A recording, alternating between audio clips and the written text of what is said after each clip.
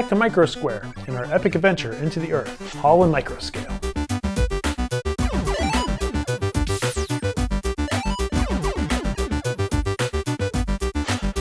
Last time on Microsquare, we went underground in Micro City and discovered a leak that could flood the subway system, or worse, make the city collapse. Citizen Micro Mike is on the case. Let's follow Micro Mike as he searches for the keys to stop the threat to his city. Whoa, it looks like the water leads to an underground cave.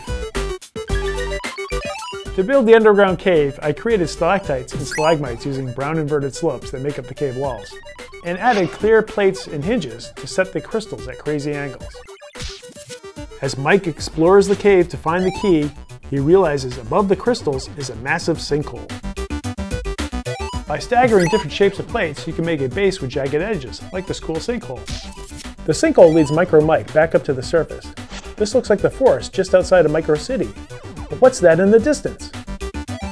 Tune in for the explosive next episode of our micro building adventure.